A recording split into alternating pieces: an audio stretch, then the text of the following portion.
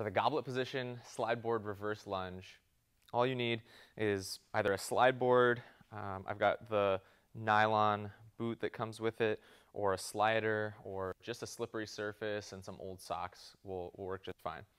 I've got a dumbbell here. I'm going to bring it up into the goblet position. So remember, palms facing each other. I'm gripping one side of the bell. I have the top of the dumbbell touching my sternum, and then the bottom touching either the bottom of my sternum or the top of my stomach.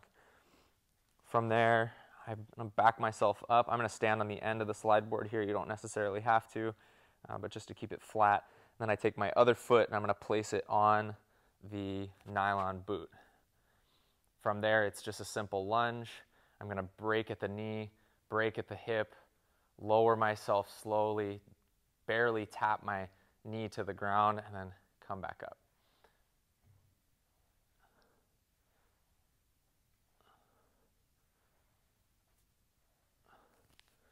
You should feel this in your quad of the working leg predominantly.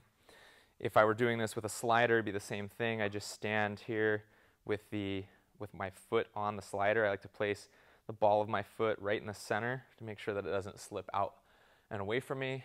And then with the bell in the goblet position, I would just drive myself back and then come back to the standing position.